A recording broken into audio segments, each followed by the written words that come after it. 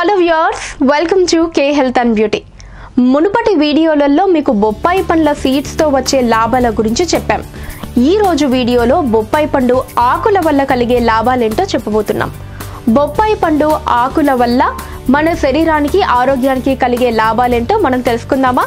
మరి వీడియోను చూసేయండి. బొప్పాయి పండ్ల ఆకులతో చేసే జ్యూస్ వల్ల ఆ ఆకులు తినటం వల్ల దాని లాభం ఏంటో మనం చూద్దాం. బొప్పాయి పండు ఆకుల్లో ఎన్నో ఔషధ గుణాలుంటాయి. మనకు ఉండే ఎన్నో ఆరోగ్య సమస్యల్ని బొప్పాయి ఆకుల జ్యూస్ పోగొడుతుంది. బొప్పాయి ఆకులు రుచి చాలా చేదుగా ఉంటుంది, కానీ అందులో ఎన్నో అద్భుతమైన ఔషధ గుణాలుంటాయి. అందులో vitamin A, B, C, D, ఈలతో పాటు కాల్షియం కూడా ఉంటుంది. బొప్పాయి ఆకులతో గుండెకు సంబంధించిన వ్యాధులతో పాటు క్యాన్సర్, డెంగ్యూ వంటి ఎన్నో ప్రమాదకరమైన ఆరోగ్య సమస్యల్ని తగ్గించుకోవచ్చు. అంతేకాకుండా ఇది శరీరంలో రోగనిరోధక శక్తిని కూడా పెంచుతుంది.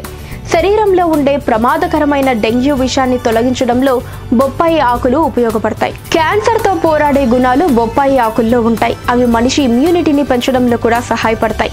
ఇందువల్ల సర్వికల్ క్యాన్సర్, బ్రెస్ట్ క్యాన్సర్ వంటి వాటిని మనిషికి రాకుండా చేస్తాయి. అంతేకాకుండా శరీరంలో బ్యాక్టీరియాను పెరగనీయకుండా కూడా ఆపుతుంది. బొప్పాయి ఆకుల్లో 50 యాక్టివ్ ఇంగ్రీడియంట్స్ ఉంటాయి. అవి ఫంగస్, ఇన్సెక్ట్స్ వంటి వాటిని కూడా పెరగనివ్వకుండా ఆపుతాయి.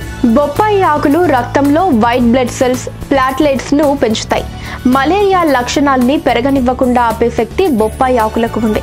డెంగ్యూతో పోరాడటంలో కూడా ఇది ఎంతగానో పనిచేస్తుంది.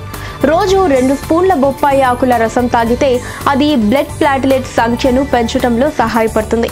ముఖంపై ఉండే పింపుల్స్ ను తొలగించడంలో కూడా బొప్పాయి ఆకులు సహాయపడతాయి. ఎండిపోయిన బొప్పాయి ఆకులను తీసుకుని కొద్దిగా నీళ్లను పోసి మిక్సీ పట్టి ఓ పేస్ట్ లాగా చేసుకోవాలి. ఈ పేస్ట్ ను ముఖంపై పెట్టుకోవడం ద్వారా పింపుల్స్ తగ్గుతాయి. బొప్పాయి ఆకులతో చేసే టీ వల్ల కాన్స్టిపేషన్ సమస్య తగ్గుతుంది. సో చూసారు కదా వ్యూయర్స్, ఇలాంటి మరిన్ని ఉపయోగకరమైన విషయాల గురించి తెలుసుకోవడానికి మా ఛానల్ ని సబ్స్క్రైబ్ చేసుకుని పక్కనే ఉన్న గంటను కొట్టండి. ఈ వీడియోపై మీ అభిప్రాయాన్ని నాకు కామెంట్ చేసి లైక్ అండ్ షేర్ చేయడం మర్చిపోకండి.